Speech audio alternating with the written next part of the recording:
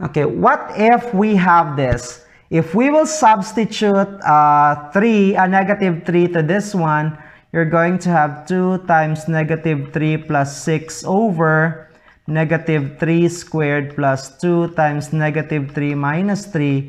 That is negative 6 plus 6, 0. This is 9 minus 6 minus 3 is also 0. So indeterminate form, so we don't do that. So what we're going to do is we will factor first.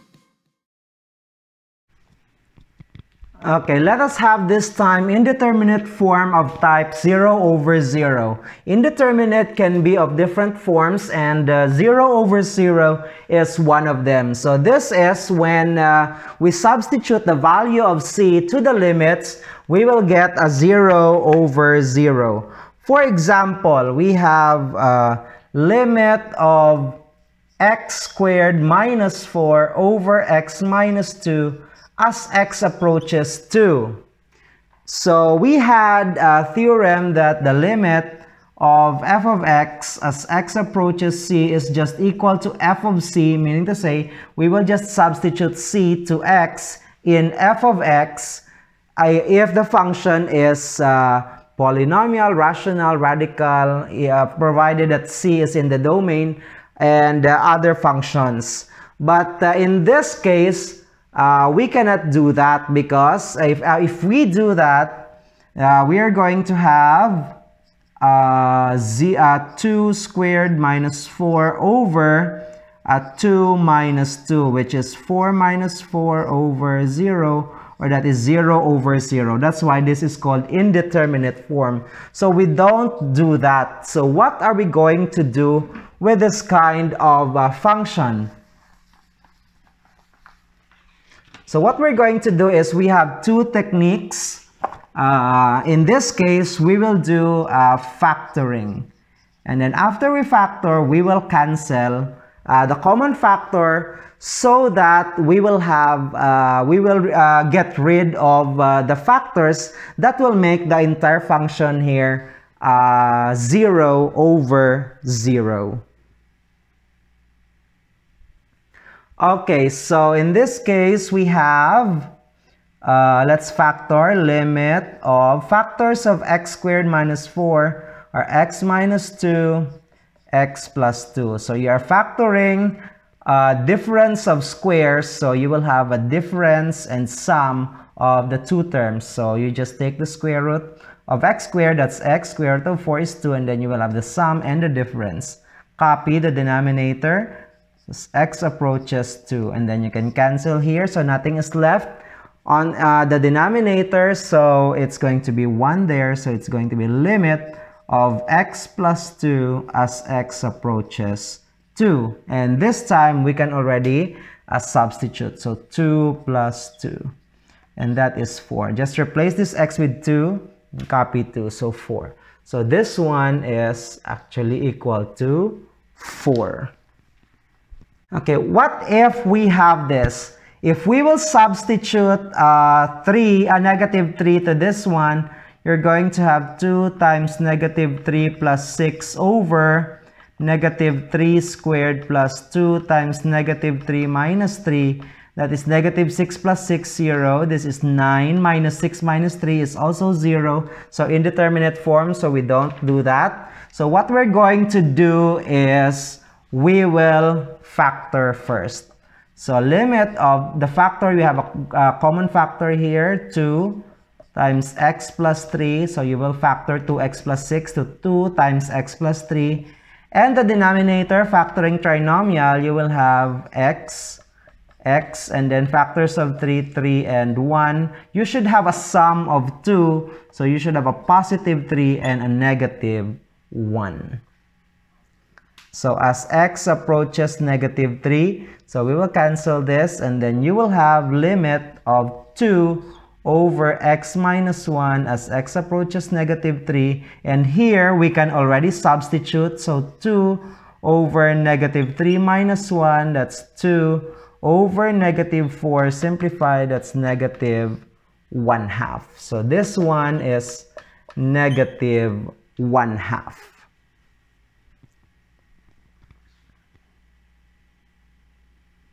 Okay, let us have one more.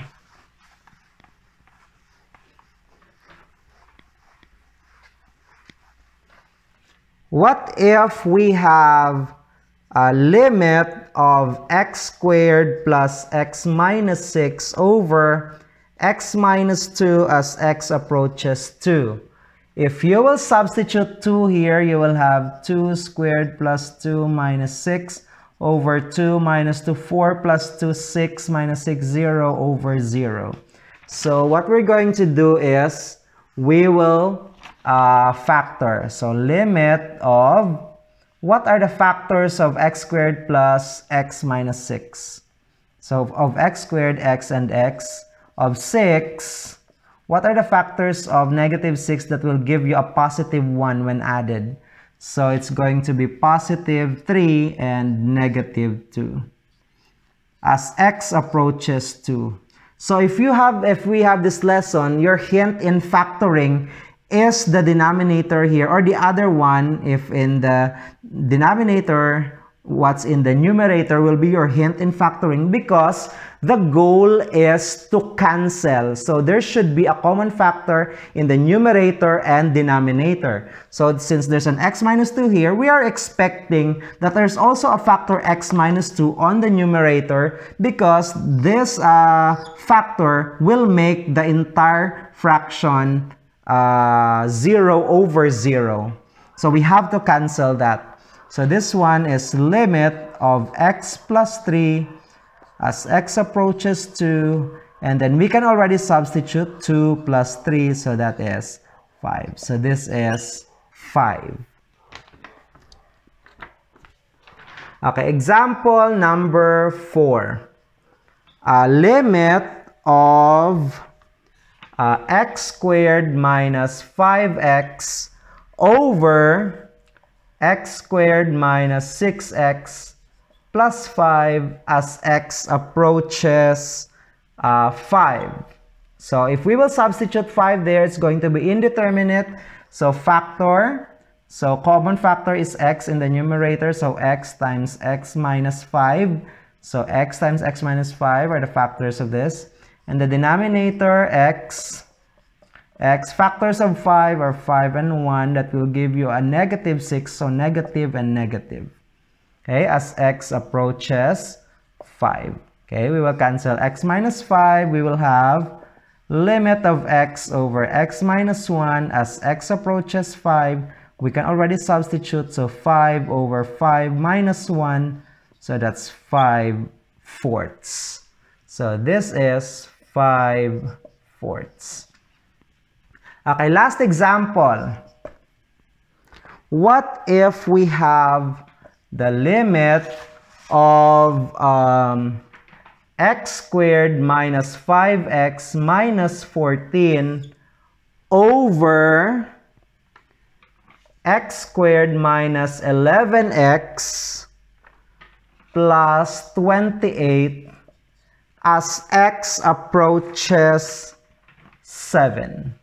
So if you will substitute 7 directly, you will have an indeterminate form of type 0 over 0. So let's factor as x approaches 7. Factors of x squared, x and x. Factors of 14, that will give you a 5. That will give you 7 and 2. But negative, so one should be negative, the other is positive. That will give you a 5. So negative 7, positive 2. And at the bottom, you will have x 28, that will give you negative 11, so negative 4 and negative 7. So cancel this. So you will have limit of x plus 2 over x minus 4 as x approaches 7. We can substitute now. 7 plus 2 over 7 minus 4. So that's 9 over 3, which is 3. Okay, let us have another one.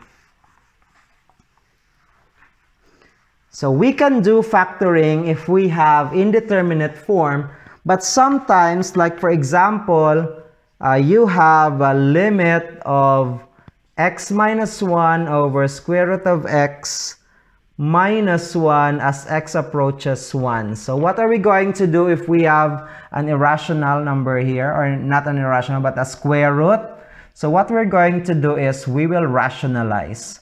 So we have two techniques. If we have indeterminate form, we have factoring and rationalizing.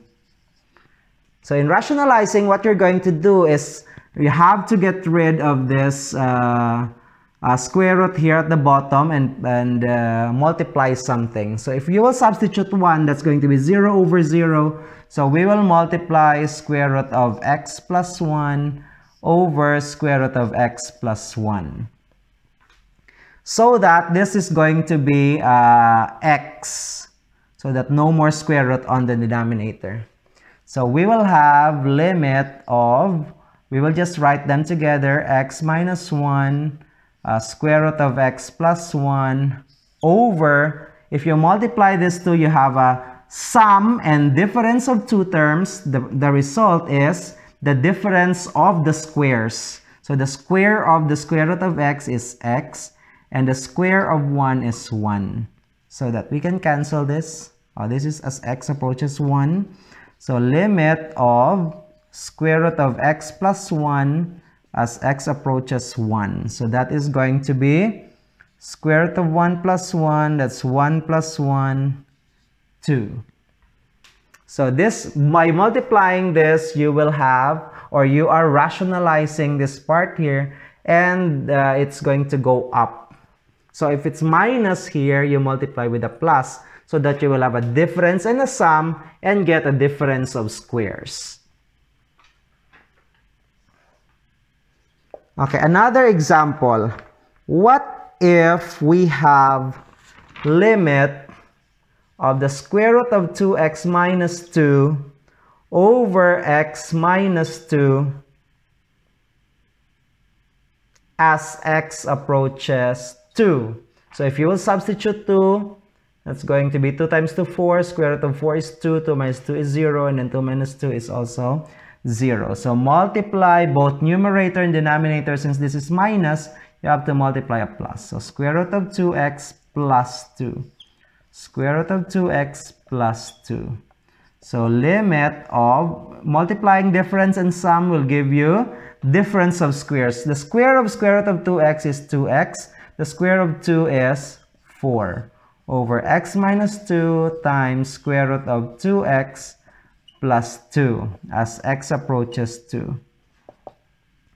Okay, but 2x minus 4 can be written as 2 times x minus 2 by factoring the common factor 2. And you can cancel this. You will have limit of 2 over square root of 2x plus 2 as x approaches 2, and we can already substitute.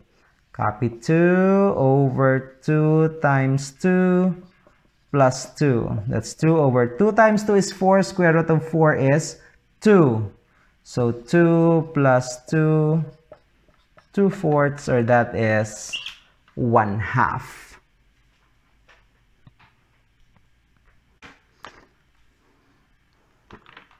Okay, let us have limit of 2 minus square root of x over x minus 4. So if you will replace 4 there, it's going to be square root of 4 to 2 minus 2, 0 over 0. So you try this one. And then number 4, you can also try